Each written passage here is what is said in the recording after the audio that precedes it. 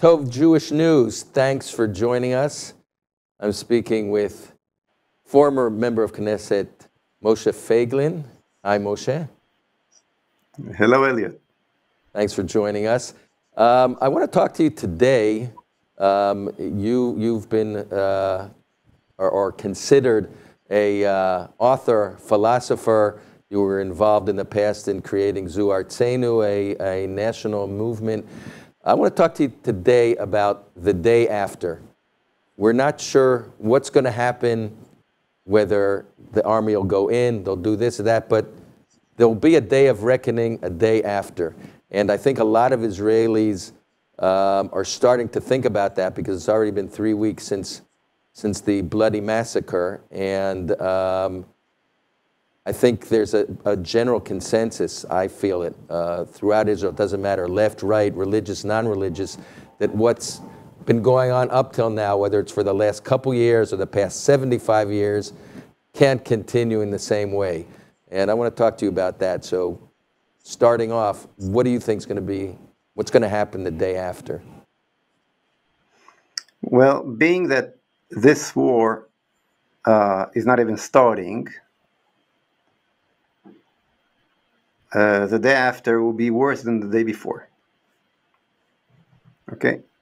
Because if you're not going to win this war, and it doesn't look like there is a will to win this war, because as I explained again and again, there's only one way to win this war, and it is to take over the whole Gaza Strip, and to rebuild Gush Katif, and to send our enemies, these butchers, these butcher Aza people, on their merry way to Sinai, and whoever wants to take them is welcome to do so.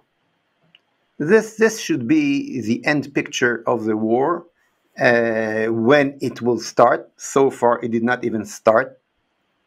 It's a one-side war as is right now. As I see it right now, it's going to be the biggest defeat that Israel ever had since its creation. But if you're asking me what the situation should look like, what the picture should look like after, the way I think it should look like, the Gaza Strip should be the new Riviera of Israel. And million Israelis should live there, just as in Tel Aviv, just as in Gush Dan.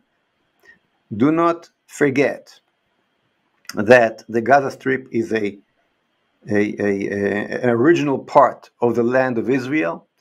The city of Gaza is a 3,000 years biblical city in Eretz Israel, just like Yafo, just has history, Jewish history of 3,000 years, just like Jerusalem, until 1929. There were still Jews in Gaza until the Arabs. Right, but right now there's right now there's 1.5 million Arabs in Gaza, and they're not going to evaporate overnight. Just in the last year, 200,000 of them left. We should have helped that process in the last 10, 15 years, and could solve the problem easy. And I explained and again what we should do in the last 15 years. Because we did not do it, we got what we got on Simchat Torah, and now a peaceful solution, as I offered in the last 15 years, cannot be done anymore, because we need a revenge. Without a revenge, we will not gain the fear that we need our enemies around us to have in this jungle in order to be able to exist here. So right now, this process that I know that could be done peacefully, and I know that most of the Gaza people wanted it, but we did not wanted it to happen. It's impossible to do anymore, and it has to be done in a very bad way. And so what you're saying is pretty severe, though, because you're saying that most of the Gaza people did want some kind of peaceful resolution to living side by side with Israel? They were paying, I'm talking about hundreds of thousands of them, they were paying thousands of dollars, maybe $10,000 each to all kind of fishermen, to put them on boats. Some of them okay, so you're talking about immigration from the Gaza Strip to other parts of the world. Yes, and they wished to do it.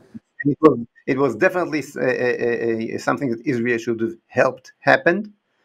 Israel did not do it. Israel was sticked to the solutions of Oslo, to the craziness of Oslo concepts, and that's why we got what we got. Okay, so now you say there's a war, they should be driven out as refugees and dispersed to other places in the world. The bottom line is there should be no Arab Muslim left in the Gaza Strip. If we want to live here, if we want our kids and our grandchildren and next generation to be able to live here in Israel, we cannot leave that seed of poison that will kill our kids again. It should be the Gaza Strip should be Israeli, should be Jewish, and should be flourished by Jewish settlements. No other solution will do. Okay, so that's your visions for what's going to happen in Gaza. Let's talk about what's going to happen inside Israel after the war is over. Like, is it going to be back to the same old kind of stuff, fighting between left and right? The elections right after the war? Is the government going to resign? Is all the military, high-ranking military officers going to resign? What do you think is going to happen in Israel the day after? What needs to happen in order for some serious change to happen? Because like I said, I think a lot of people in Israel feel what was going on up till now in the country can't continue the day after. So give me your vision for what's going to happen in Israel. Okay, nothing in Israel will be the same. It's already now is not the same, and will be the same the day after. Fights will continue, okay? But the basic Israeli conscience realized that it cannot lean anymore on the IDF, on the all old concepts of Zionism, and I have no doubt that a new force, not left, not right, but Jewish leadership will rise up. And why I'm saying so? I'm saying that because we see that the leadership from all ranks of society, from left, from right, Gantz, Bibi, Sharon, Lapid, it doesn't matter. When your conscience as a leader is not connected to God, to Judaism, to basic Jewish concepts, to Netzach Israel, is a Jewish infinity, if I said it right, okay? If you don't think through Jewish conscience and Jewish faith, you cannot see the reality. We know that they were blind to reality with the way they looked at it. That's why we got it on Simchat Torah.